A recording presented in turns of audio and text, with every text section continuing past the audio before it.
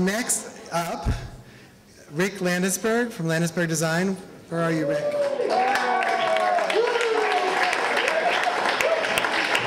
And a presentation on Arnold Varga.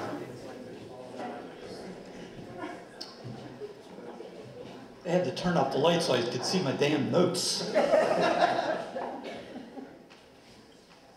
Ready.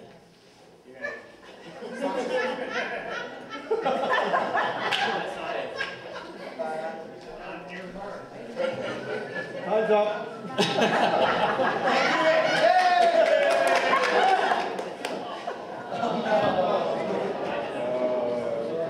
This looks like strangely like my computer work.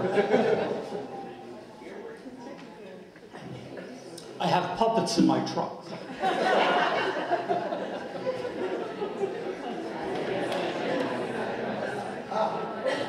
Good sign. Here it is. All right.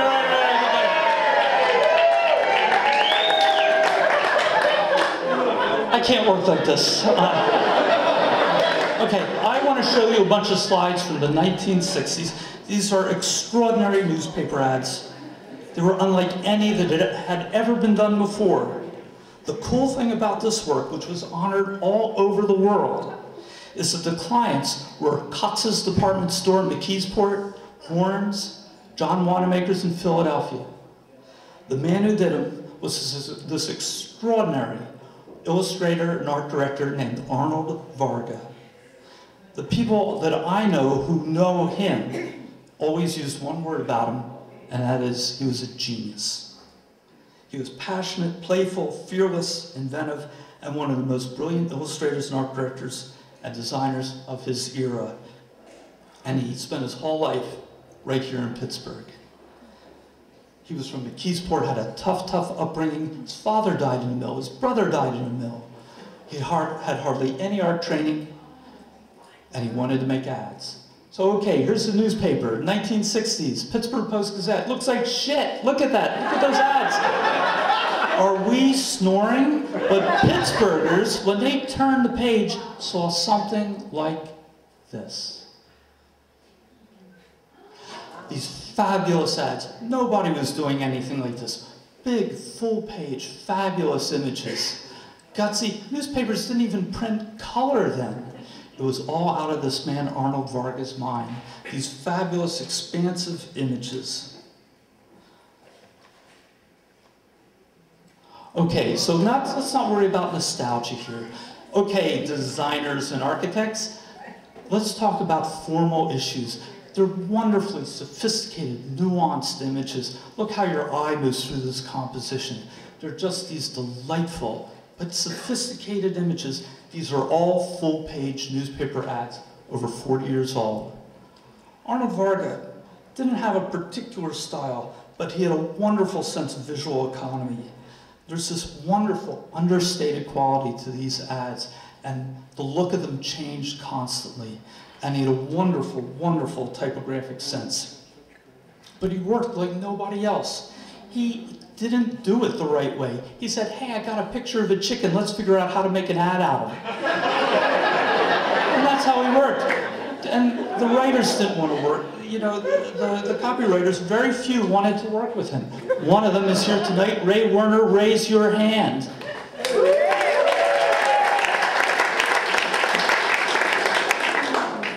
But you know, he was an interesting guy to work for, as I understand. He once stomped on an illustration rather than do a change he didn't want to do. He once worked all night to redo an illustration that was already accepted. He was an interesting, unusual, and fearless guy. Oh man, do I love this elephant. These ads were so different than what we see today. They were witty and urbane and uncommon.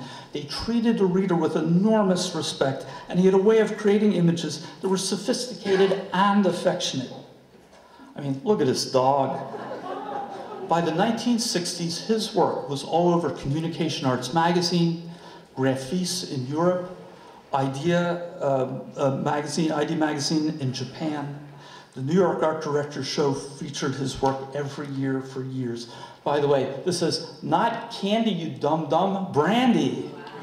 Okay. This ad got a standing ovation at the New York Art Directors Show when it was shown that year.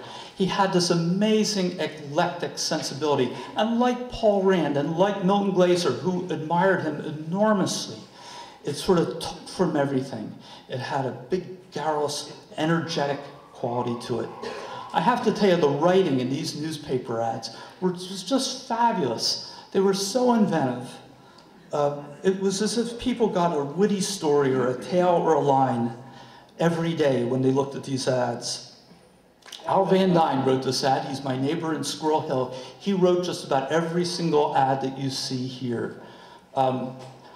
This is the full-page ad here. You could see the care that went into these ads. Everyone was hand-drawn, letterpress printed, before computer typesetting. All this justified type had to get absolutely figured out and then set in metal, and if it didn't fit, they just had to do it again. And I think you can see here in this image the degree of visual acuity that went in these ads. Look how the exquisite visual attention in these ads, you know, and 5 cents for the paper, and you just threw it away. Arnold Varga, had a special affection for Christmas. This ad, I'll read this to you, this had the greatest title, Rediscover Your Elf Self. In Wanamaker's Grand Court, Christmas is like it was when you were little. Fabulous ad. Ray Werner told me that he once, at Christmas time, went into their offices at the agency he worked at, and he took little, hundreds of little fruit lifesavers and put them on, glued them to the frosted glass windows so it looked like stained glass from the other side. What a fabulous idea. What a fabulous image. It's just a pleasure to look at. At the 1964 New York Art Directors Club Awards, J. Walter Thompson, the world's largest agency, won 4 awards. Arnold Varga single-handedly won 28. There were certain ads that really became iconic, and this is one of them. Haunted by ghosts of Christmas presents, brighten your spirits at Horns. Just look at that fabulous page. As he got older, he became more and more reclusive. He worked out of his basement in Pleasant Hills. He pushed his acquaintances away. By the time he died 15 years ago, he had really become a recluse. And how sad that we don't know his work today. I bet there aren't 5 people in this room that know about Arnold Varga's work. How sad. And this is why I wanted to talk to you about it, because now you know about him. So, how about if we drink a toast to Arnold Varga? Thanks.